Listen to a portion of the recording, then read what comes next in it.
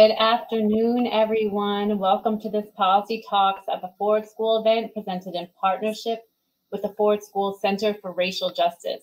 I am Mara Cecilia Ostfeld, a political scientist here at the Ford School and the research director of the Center for Racial Justice. I'm joined today by my esteemed colleague, Judge Laurel Beatty Blunt, 10th District Court of Appeals judge for the state of Ohio and Ford School Towsley policymaker in residence. We're here today to talk about the various legal, social, and political implications of last week's affirmative action ruling by the U.S. Supreme Court. We have people joining from the Ford School and all across the university and beyond, so this conversation will be big picture in its focus.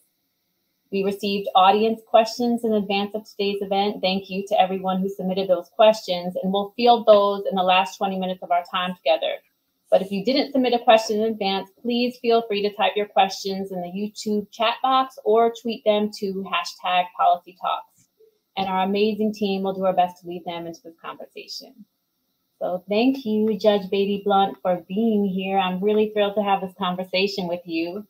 I wanted to start off by just asking you if you could provide us with a general overview of the legal trajectory of affirmative action cases in the U.S. and summarize the key takeaways from this most recent ruling.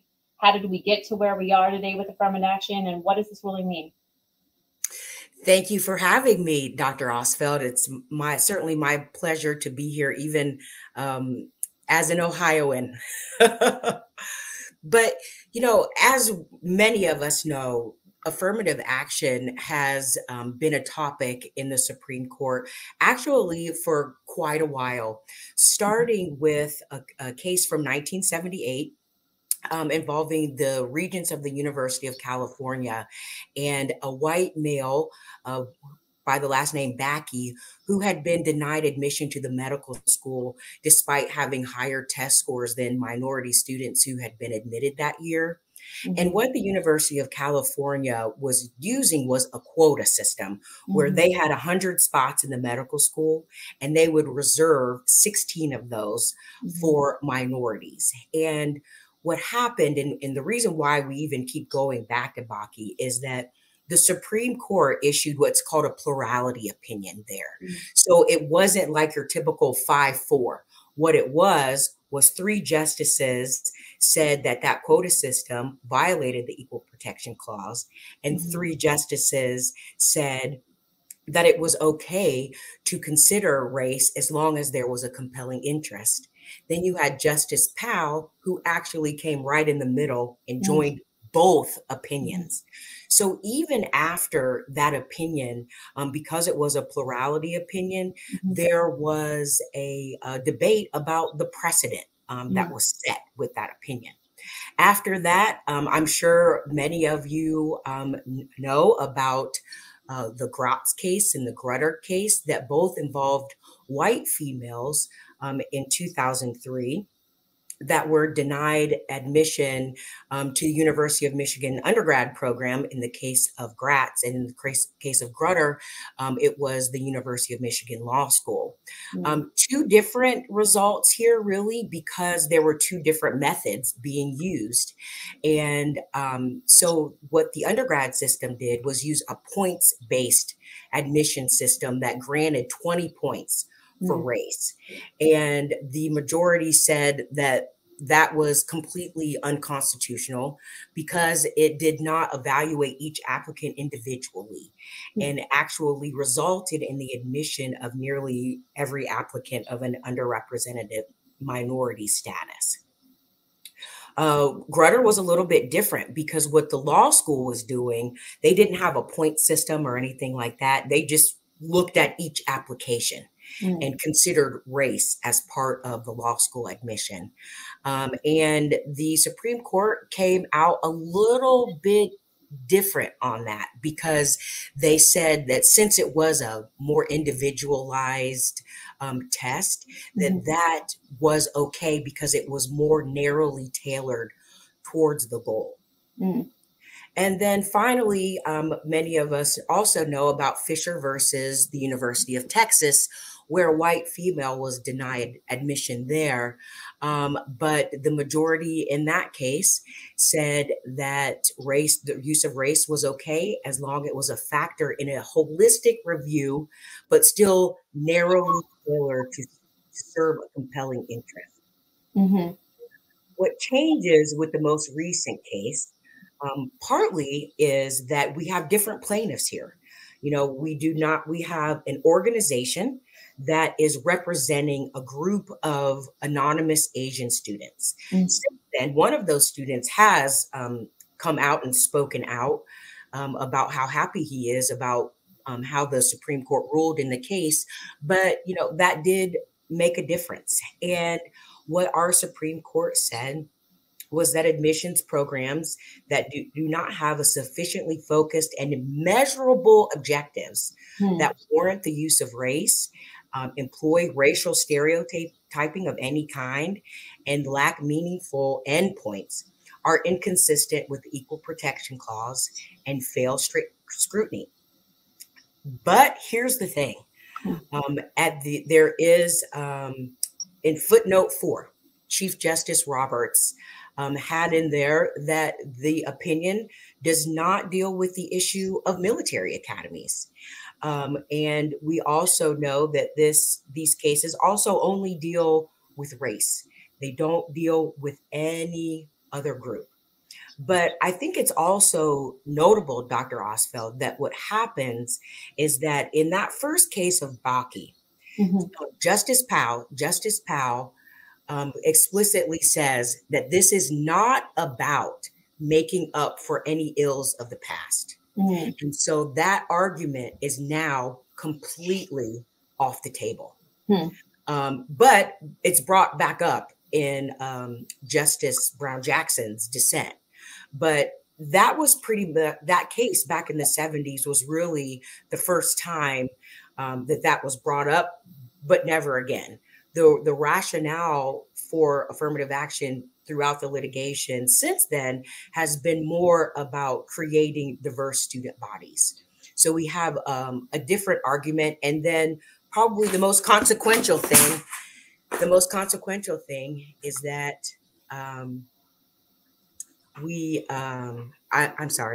the most consequential thing is that we have a completely different Supreme Court. And so we see that while politics aren't supposed to come into play while on the bench, it certainly comes into play in how you get there. Okay, so you just highlighted a lot of information, and I know there's a lot to parse through in this very, very long opinion. So if you were going to say there's 2 or 3 things that you want people to have in mind as they think through the things that are clear and the things that aren't clear in interpreting this decision moving forward, what would you want people to have in mind? I think that, I think that there is still a question. And the reason I think that there's still a question is, again, the military academies. The opinion does not address military academies. And so it begs the question, why might military academies be different? And then also, the opinion lays out, a disdain for considering race, even in essays. But then in the very last part of the opinion, it says that you might be able to address race. It's just that it has to be tied to something based in your character or in your experience or something like that. And I think that, a lot of people will argue that race is tied to your life experience. And so that means that race still can be considered. And so we will have to see how it plays out, because what is certainly going to happen is more litigation. Okay, I want to focus on this first point that you raised, that military footnote. I thought that was really interesting. And I thought it was interesting because there's a suggestion that that exception is based on this interest of national security. And so for a long time, it just made me think of how for a long time, conservatives had kind of used this colorblind language that liberals once used to kind of reframe a lot of racially reparative efforts. Is this national security language something that liberals can now use to kind of twist the framing and use that language to assert different ends than maybe conservatives had intended? Or yeah, can you pull this apart a little bit more? You know, I would expect that there will be arguments to that end, because all of this, if you think about it, Dr. Ostfeld, all of this is somewhat about flipping language over. Because what the Supreme Court is doing here is saying, yes, you know, is acknowledging that the whole reason we have the Equal Protection Clause is because things that were happening to people who had been enslaved, right? They go through the history of it. But then they're also saying that the Equal Protection Clause protects white people and Asian people too. So there's nothing to prevent that from happening. And then it's also very interesting, I think, that although a lawsuit wasn't filed, there is a group of minority groups that are actually going through the administrative route. And they filed a complaint with the Department of Education saying that legacies are against, you know, equal protection. And what they do, they use a lot of the same language that came out in the opinion, the SFA opinion, because they're saying, they quote the SFA opinion to say admissions is a zero-sum game. So if you're admitting legacies, then you're taking away a spot from someone else, just like SFA said. If you're considering race, you're admitting people and taking spots away from someone else. They use Justice Roberts' language from SFA that says eliminating racism means eliminating all racism. So I think that there's a lot of different contexts where people are using the language for their purposes and their arguments. I really liked, it was interesting, again, going back to that military point, I saw this language that Sotomayor had used, and she had said, to the extent the court suggests national security interests are distinct, those interests cannot explain the court's narrow exemption, as national security interests are also implicated at civilian universities where they're doing all their ROTC recruiting programs, including on Harvard and UNC's campus. So I thought it was interesting how she wove that back in. And then she also highlights that history teaches us that racial diversity is a national security imperative. So you see the beginning, I thought, of these reframing of how we think about national security interests to explicitly include diversity, just like it seemed like Roberts was going down that direction.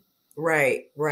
And, you know, it's interesting, Mara, like, you know, from a judge's perspective, I wonder what happened, because the way that my court does opinions, for example, so if I'm the author of the opinion, I send it to the next judge and then we work on it together, and then it gets sent to the third judge.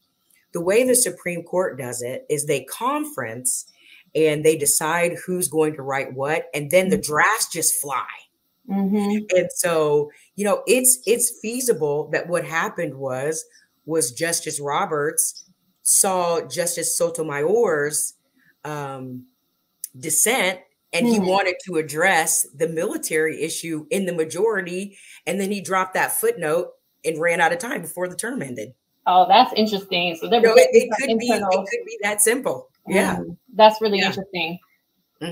Okay, so you raised this other point about, and we've already seen the beginning of litigation around, or people talking about litigation around legacy admissions, but there was also discussion of all these other kind of, not necessarily set-asides, but considerations for other attributes, like, again, legacy admissions, children of donors, children of faculty, athletes, people who are from a state that doesn't, you know, they don't get as many applicants from. So do you see this as bleeding over into all of those considerations? Do you see limits on how many of those types of other considerations that this might extend to? It absolutely could blend over, because like when I say expect more litigation, I mean expect more litigation from both sides, because proponents of lots of affirmative action, like I said, are already using this opinion to say, okay, let's take this reasoning and apply it to other areas. Again, Mm-hmm. in this case, the legacies. Mm-hmm. Opponents of affirmative action will use this opinion as a springboard, as a basis to argue that it should go into other areas, other industries. And that is not unheard of. Mm-hmm. Because if you go back and think about it, Brown versus Board of Education, that's exactly what happened. Versus Board of Education was about segregation in education, but Mm-hmm. it served as the basis um, to argue against segregation in many other contexts. Mm-hmm. So I would expect that this opinion is a springboard for opponents and proponents to both use to argue different things. Okay, so then you're connecting it not just to different types of considerations we give to applicants, but to other things like hiring and contracting and pipeline programs. I mean, there's already been concerns in some schools and in some states about, student clubs and organizations that are explicitly for women or explicitly for, Latino engineering students or anything. Mm-hmm. Do you see this as extending to all of those, or do you see this as right now more narrowly focused on education? I'm not really sure right now. Everything's focused on education. Mm-hmm. But like I said, I am, first of all, like when you go back, there's one person that's behind a lot of the litigation opposing affirmative action. His name's Edward Bloom. Mm-hmm. And when you go and listen to his interviews and things, even since the decision, he is at the ready because he thinks that like Harvard and UNC and different schools are going to try and work around the SFA opinion. And he is ready to bring more lawsuits to challenge whatever those workarounds might be. Do you see him? Have you seen the seeds of other types of legal strategies from people who are kind of working with him or from himself? Or do you see other strategies already starting to percolate among people who want to see affirmative action reinstated? It's both. Mm-hmm. It's both. Edward Bloom has been involved in strategic litigation against affirmative action for a really long time. Mm-hmm. And when I say strategic litigation, what you're doing is you're using the courts in order to change something about society. Mm-hmm. And so, you're picking certain plaintiffs, you're filing your cases in certain courts. And typically in both the case of affirmative action and the pro-life movement, they have been ready and willing and able to engage in years of litigation, using different plaintiffs, using different arguments, and then at the same time, trying to influence judicial nominations so that then, if they do get up to the Supreme Court, they have a court makeup that is friendly to their views. But again, at the same time, we're already seeing things about legacies being filed. So both sides are at the ready, and there will be more litigation. And again, Dr. Ostfeld, all of those cases that I talked about only dealt with race. They only dealt with race.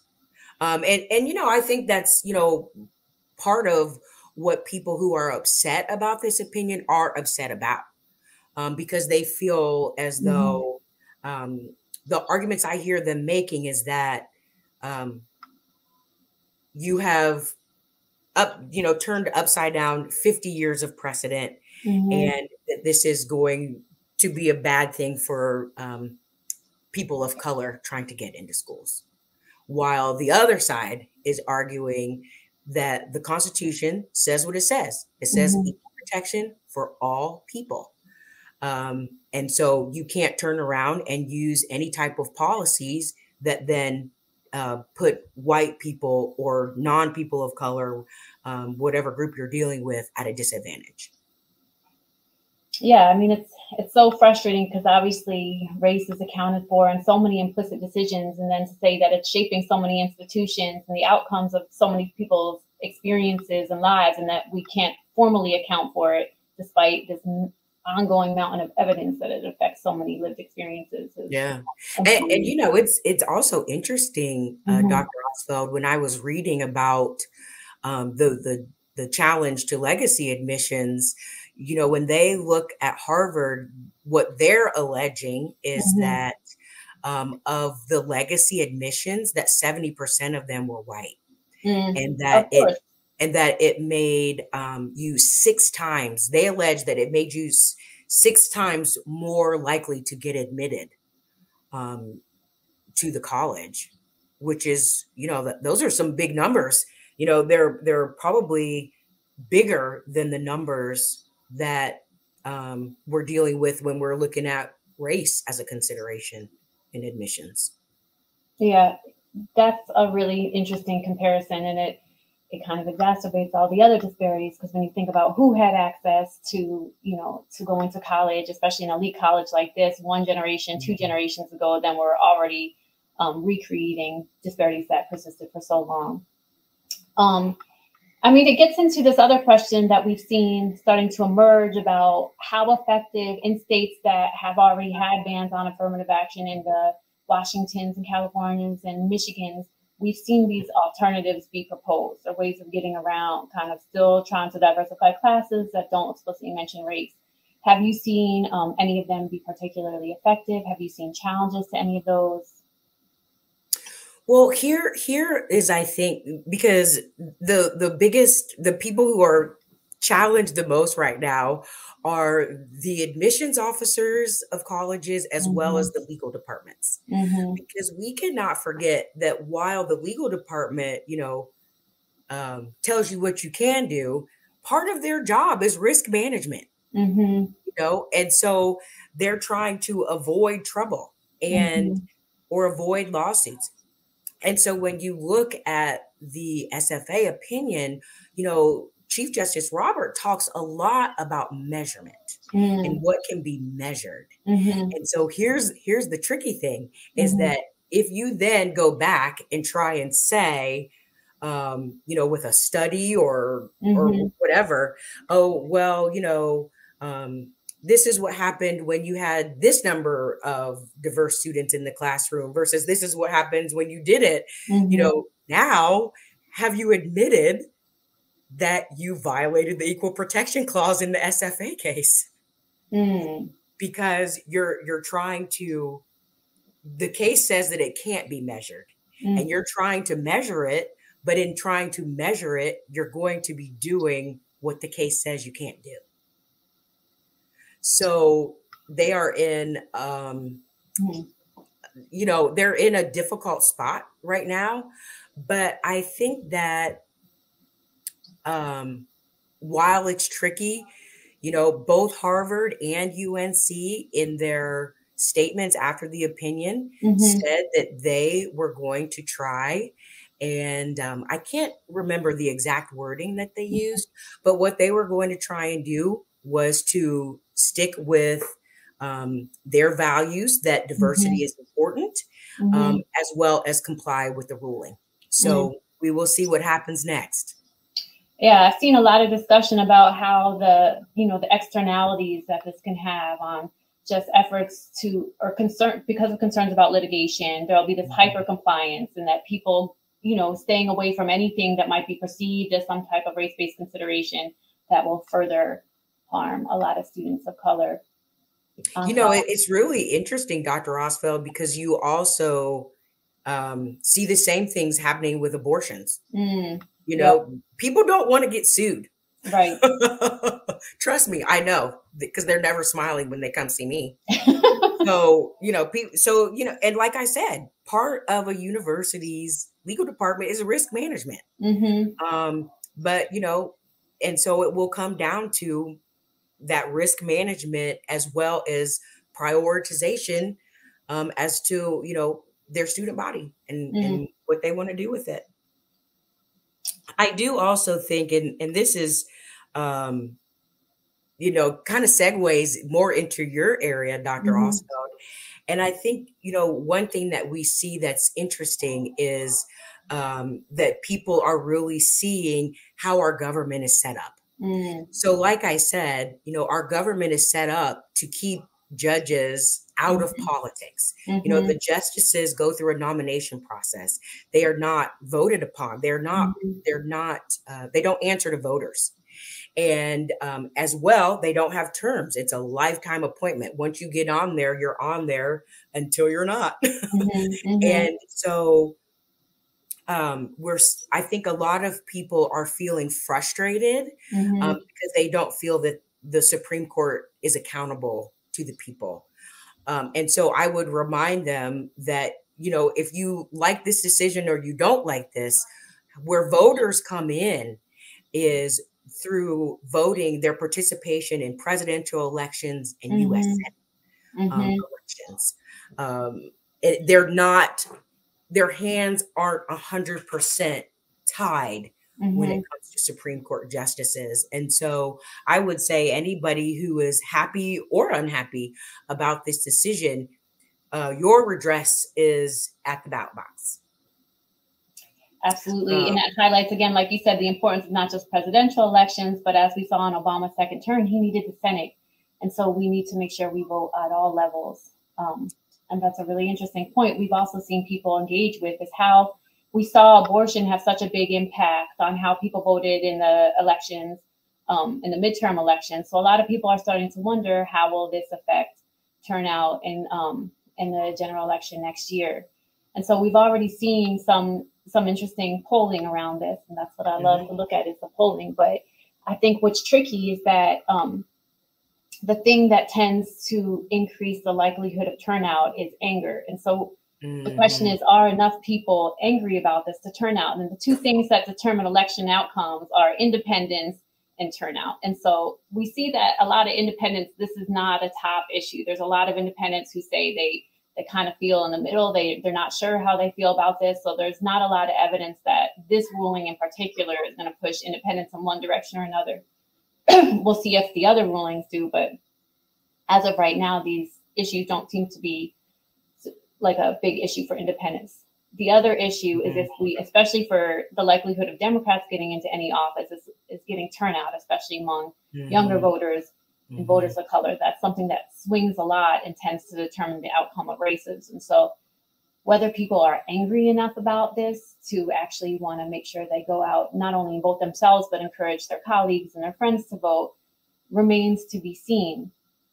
Something that I think is also important to note is that, anger tends to be a really powerful and motivating emotion for some people. It tends to be Mhm. really effective among white voters, but because voters of color tend to face more stigma for expressing or demonstrating anger, it tends to be less motivating as a voting outreach mobilization tool for voters of color. So that's also raised some concerns among some organizers and activists. I have a question for you too, Dr. Ostfeld. This is out of my legal expertise. But I can't. I'm thinking about this decision, and I'm thinking about information that we have from the census Mm, that is, showing us that the United States is becoming more diverse. And then I'm also trying to think about it in light of the research that we have around K through 12 education. mm-hmm, We're having this conversation without talking about how how people get there in the first place. mm-hmm, Um, and so I really also just wonder, how this plays out, not only in 5 years, but in mm-hmm, 20 years. mm-hmm. I think that's a really good point, and I think you're like segueing into another important point that a lot of people have highlighted. Like, of course, this is really concerning and this is impactful because we know people who go to the institutions that are most likely to rely on affirmative action, the more selective institutions, tend to have greater access to positions of extraordinary power, especially in American politics and economics and various forms of decision making. But some people have highlighted that it kind of shifts the focus from the institutions that tend to be the places that educate the majority of students, and especially the majority of students of color. And those are institutions that tend to have acceptance rates above 25%. Only 6% of students that go to college go to schools that accept 25% or less of their applicants. And so some people have raised questions about, maybe we should take this opportunity to focus more on the state schools and schools that are educating so many more students of color as well.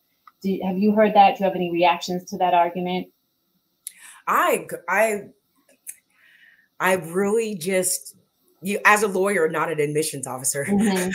I wonder, I understand how some people argue that this decision is great in theory, but in practice is not going to pan out well.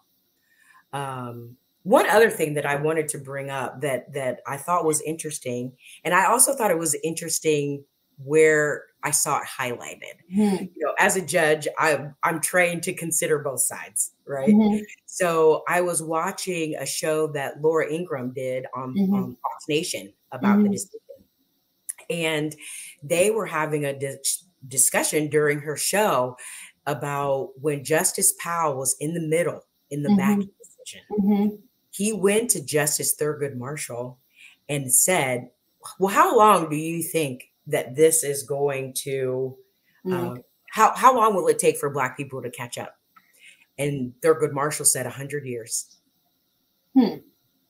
And so I also wonder, had the court makeup been different, had there been a different majority, and Thurgood Marshall's opinion was the majority, that talked about we're trying to help the people who had been enslaved for generations, how this might be different, and where would we be? Because we'd be at a completely different starting point in our legal analysis, even if one vote had been different on the Supreme Court back when I was 4 years old. That's a really powerful point. I want to weave in a question from the audience. Someone in the audience asked if you could clarify, does this mean you won't have to put your race into an application, or you still do and it's just not considered? So what it is, like I said, the opinion says, no, you can't even consider race at all. And then it says, says the language is something like you can't do indirectly what we have said you directly can't do.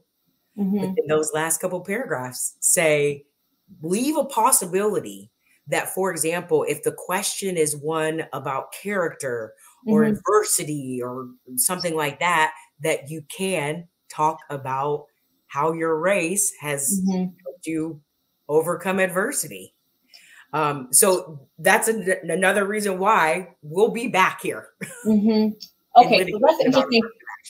Because I thought they were still were gonna measure race, they're just not allowed to account for it in admissions decisions. But I thought they were gonna still track that data just so they could have the data that we have in Michigan. For example, we have data in California on how many students of color applied, how many were admitted, and how many accepted.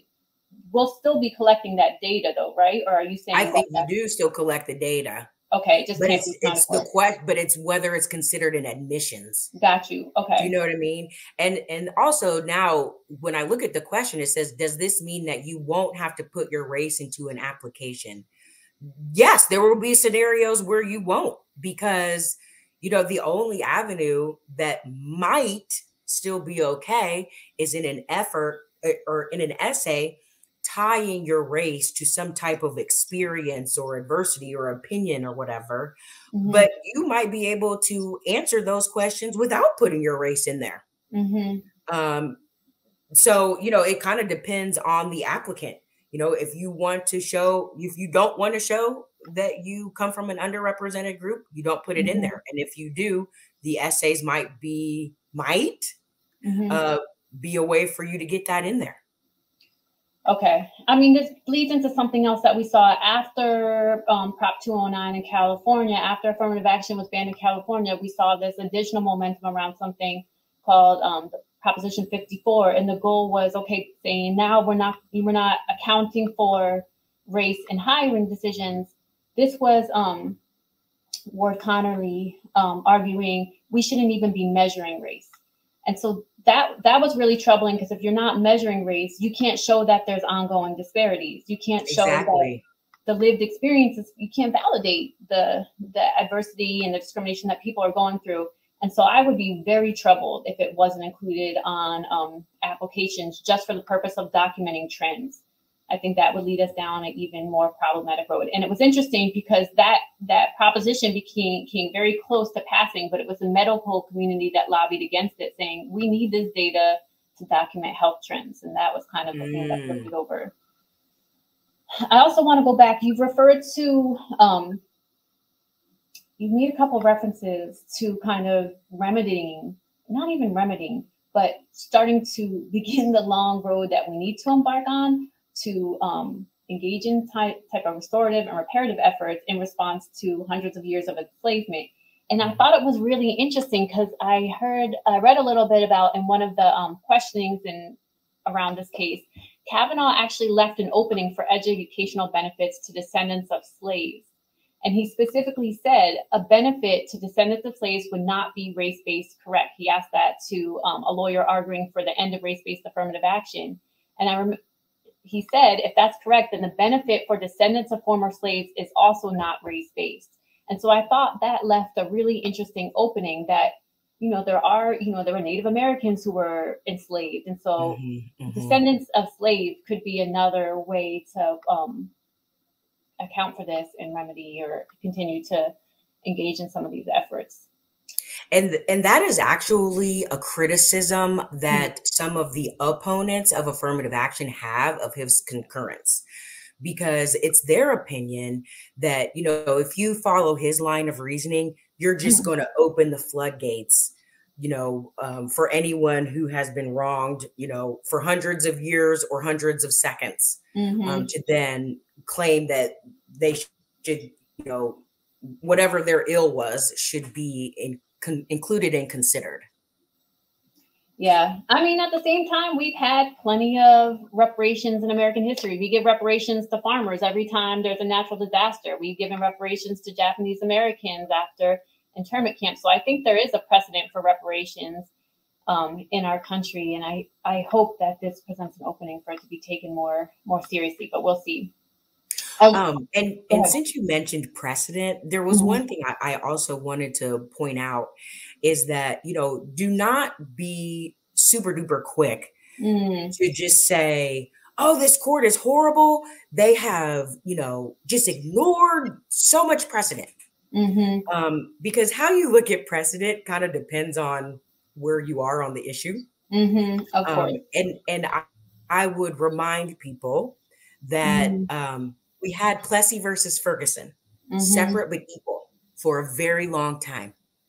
And then it was Brown versus Board of Education that went against that precedent. And so depending on your opinion of, and I will confess, as a judge, precedent is one of the first things we look for. It is something in the law that is honored and valued. But I think depending on what side you're on, it can be a good thing not to go with precedent. Well, it was interesting, too, because I think Justice Roberts started off his opinion by citing Judge Harlan when he overturned or wrote his opinion overturning Plessy versus Ferguson using the language of aspiring for a colorblind society. And so I think it also reminds us of how important language is and how we have to be careful about how language can be used. Absolutely. 100% right on that, because when you start reading the opinion, you almost think he's going the other way. Right. I know. Okay, so we have one of the first questions from that was submitted in advance, and someone asked, do you think universities, public, private, or both, could/would try to circumvent this ruling, and if so, how? I don't know if you have thoughts on that. I know how some schools have talked about responding to it, but I don't know if you have any thoughts that you want to first share. From a legal standpoint, I would just caution them. Again, both sides are on the ready to attack anything that people try and do to get around this. So we'll just have to see what happens. Some things that I've heard a lot of states have already used is, one thing is what they call these, like Texas has a Texas 10% California had this, they would accept the top 2% of students from any high school in the UC system. They were all guaranteed, or as the top 4% and then changed to the top 9%.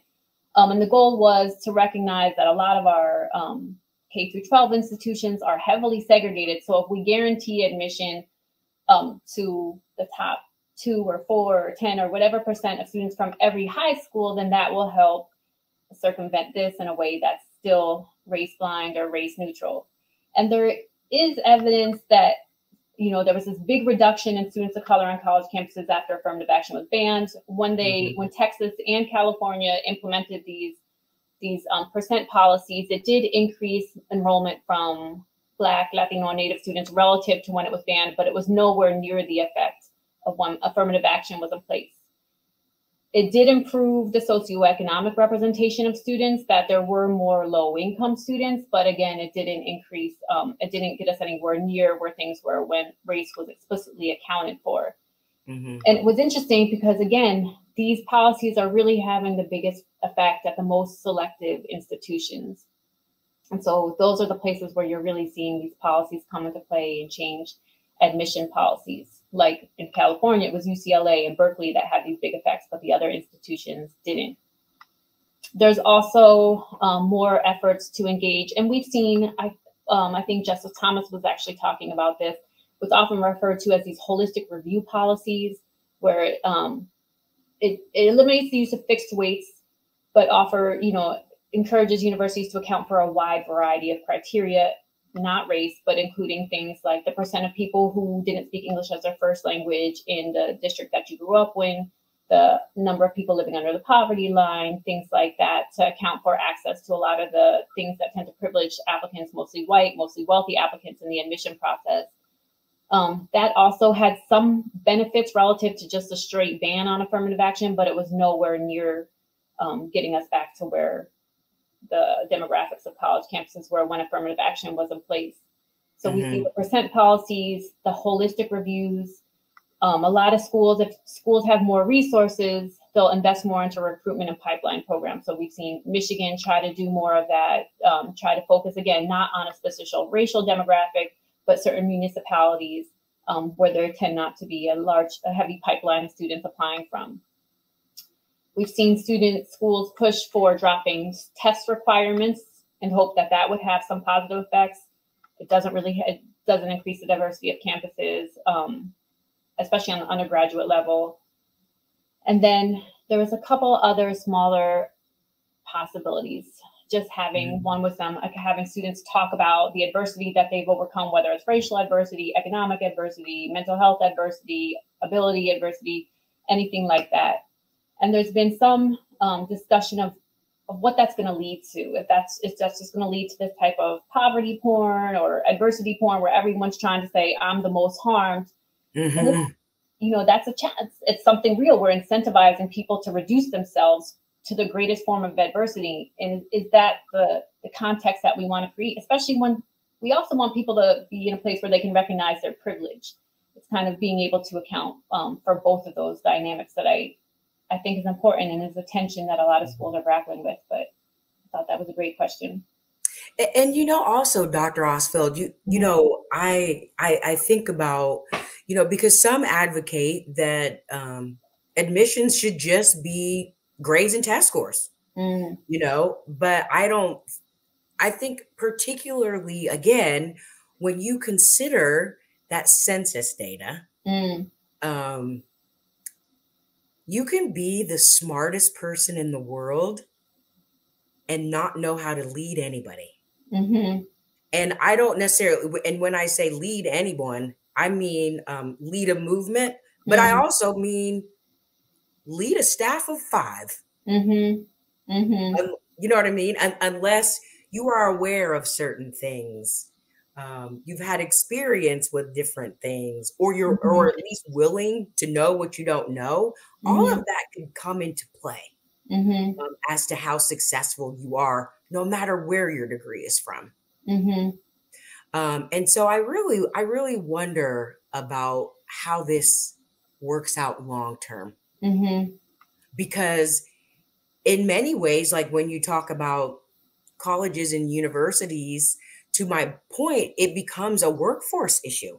But also, we can't ignore, again, the research that we have available to us about what's happening in K through 12 education, about the social determinants of health, access to education being one of them, and how all of that comes into play to who's applying in the first place, and what you can consider. Well, and it's interesting because after it was, I think it's important to note that after affirmative action was banned in Michigan and Texas and California, there's a lot of evidence it didn't just affect admissions, it affected the likelihood of students applying. And so I think it's important to think through the psychological effects on whether I will be given, appropriate consideration, and what's the context I'm going into. Am I walking into a context that feels frustrated with students of color? And that has, an externality, a negative externality on, maintaining a diverse and inclusive education environment. Okay. Could you talk a little bit more about what happened in California and Michigan? I'm drawing a blank on the number in California, but I know it's Proposition 2 in Michigan. Yeah, and Proposition 209 in California. So what tell us a little bit more about what happened after those. Well, it's interesting. In the 90s in California, and we often see this happening as an area becomes more diverse, we start to see more policies put into play that kind of are these backlash policies. So we saw this influx of policies targeting Latinos and communities of color in the 90s in California, and Proposition 209 and the 54 were some of them.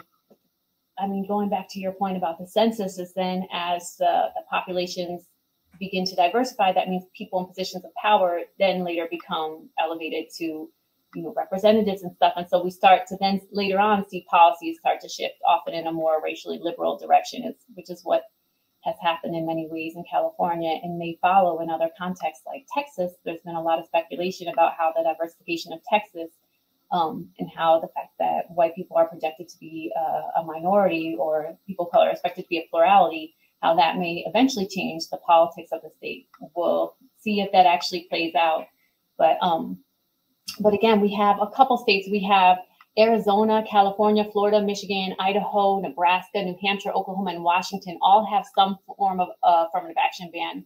And in each of these contexts, students are further from parity with their, proportion of the state's population, their share of the state's population, than in states that have some type of affirmative action program. So we have an abundance of data that this really harms students of color, again, from the application stage and the context of admissions, and then the context of acceptance rates.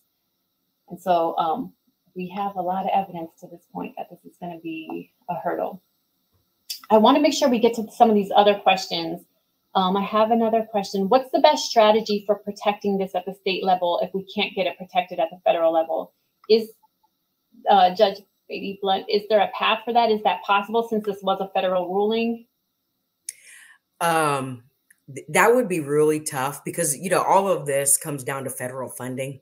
And I mean, I'm not in admissions, but I would imagine that almost all colleges and universities get federal funding, don't they? Not all, but most. I mean, Harvard does as well, right? So it's going to be tough to, say, for example, do something through state legislation or something like that. Because again, Edward Bloom is at the ready to sue about it. Man, what's the story? I want to know his story. How did he get to that point? I have so many questions. I need to read more. That's a really good question. I will note to you, though, it's always been about race. It has never, when you watch his interviews and everything, it's always about race. He doesn't mention women. He doesn't mention geographics, anything like that. That's really interesting.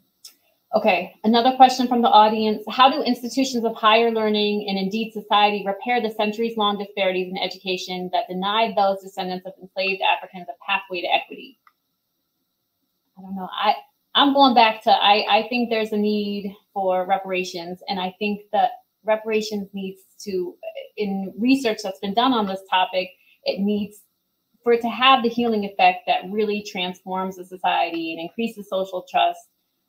it needs to explicitly recognize the race-based nature of the dynamics of slavery, of Jim Crow, of redlining, of mass incarceration for it to have the necessary healing effect that we want it to have. So I think it's going to be something that we keep bumping up against. I agree with you, Dr. Ostfeld. And all of these, by the way, are my personal opinions. They're the opinions of Laurel Beatty Blunt, not Judge Laurel Beatty Blunt. But I think that until we deal with the issues of our past, it's going to keep coming up. Because I think that it's not necessarily a good thing that those arguments about remediation and everything, it's not necessarily a good thing that they were taken out of the equation way back in the 70s. Right. And it's interesting because I heard someone mention that there had been quotas had been used prior to that Beatty ruling. They just had been used to exclude students of color as opposed to provide a seat for them. So it's interesting how our views of these different tools change depending on who is harmed and who benefits. Okay, one more audience question, and then I have my own final question for you, Judge. The audience question is, what do these rulings, abortion in 2022, LGBTQ rights, affirmative action, mean for the future of the Supreme Court and their legitimacy? How can we as activists mobilize in response to the ruling?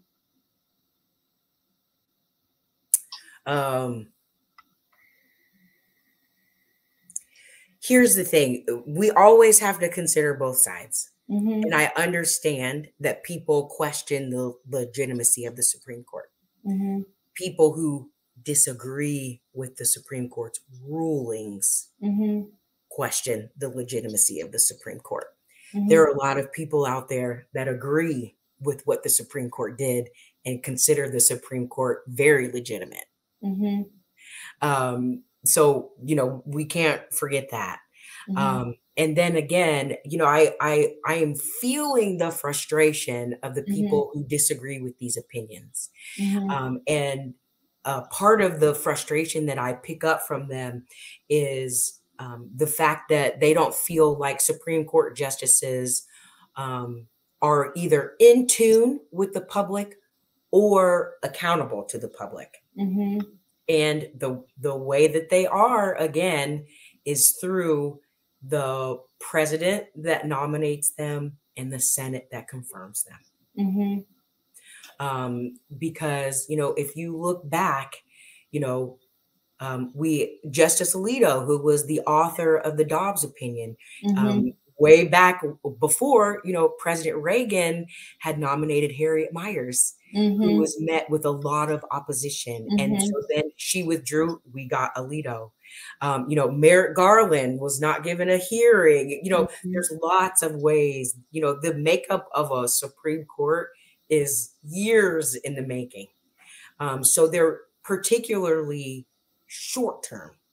There is not a lot that we can do right now if you disagree, but whether you agree or disagree, again, your recourse is at the ballot box through the president, through U.S. senators.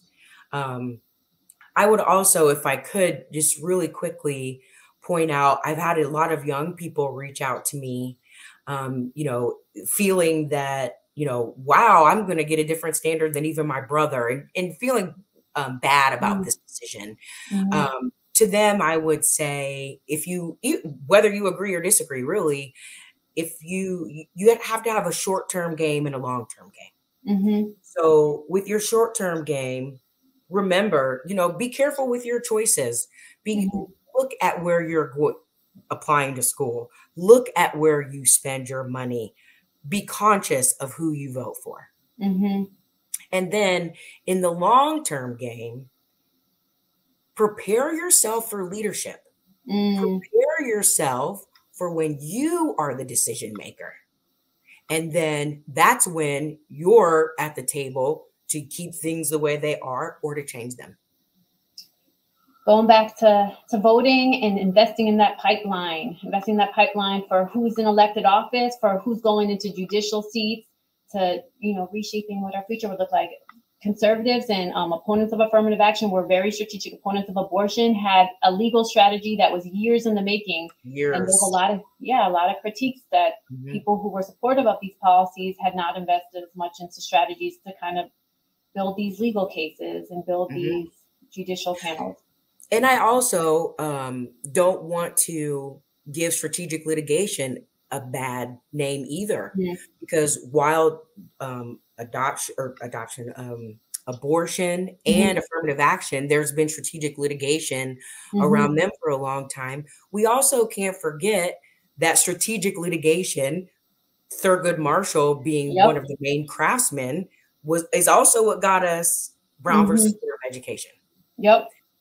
So it's not, in our polarized society, we tend to want to go that things are all good or all bad. And nothing, it's very mutually exclusive. And that's not necessarily the case. Absolutely not. That's a really good point. Okay, we only have a couple minutes, and I want to get one thing from you. I want to know in 1 minute, what are your biggest concerns and biggest hopes going forward in response to this ruling? My biggest concern is that people don't know how our government is set up, quite frankly.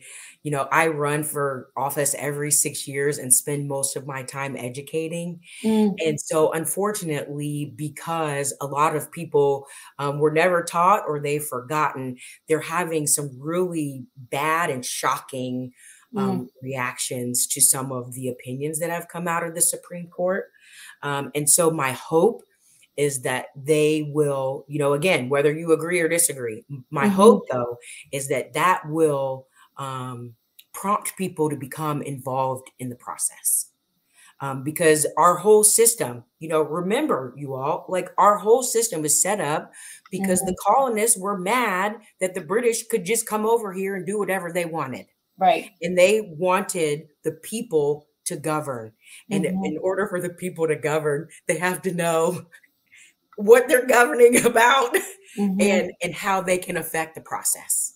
So I really hope that this spurs people to become engaged. My fear is what I'm hearing from young people, because I think that they feel that, the baby boomer generation, and all the research shows that, like, Gen Z thinks very differently than the baby boomers. So they're feeling like the baby boomers are making decisions for them that they very strongly disagree with. And so my fear is that leads to apathy. That leads to, it doesn't matter anyway. Coming from someone who had a friend that lost his election last cycle by 274 votes, that scares me. I really hope the flip happens. Whether you love this or you hate this, I just hope that it prompts you to become involved instead of to stick your head in the sand. That's a great point. I'm going to highlight my concerns and hopes as well. My concerns, I think, are what I mentioned before. I'm very afraid there was this movement towards banning collection of data on race that we saw start to emerge in California. And there are seeds of that in other states. So I'm really nervous about those bans on collecting data on race at all. I think that would be a huge detriment to the tracking of disparities and just acknowledgement of where we are in terms of addressing racial inequality and making steps towards doing more work on that front. I think it's really concerning to think about how this might be extended to other industries, from hiring to contracting. College is super powerful. It's a really influential 4 or 6 years of your life, but hiring could extend on, affect a much larger population for a much longer period of time in some ways. So I think that's really scary. I've seen a lot of more discussion about reverse discrimination claims. I'm unsettled to see those spiking up more. And then, as you said, Judge, earlier, this hyper compliance efforts to avoid litigation by, trying to stay away from any racial conscious policies at all. I think that would be a really sad effect of this if things went that way. But I will say, I felt really inspired when Kavanaugh raised that point about,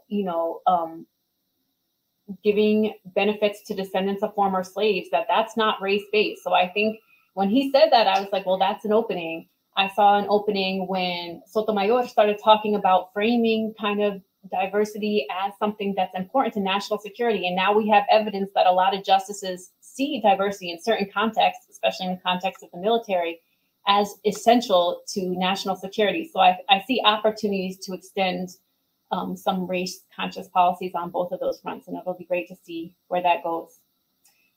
Judge, I am so grateful to you for joining us today and for getting this time to talk to you. I'm thankful for everyone who came and shared their questions, and I look forward to continuing these conversations.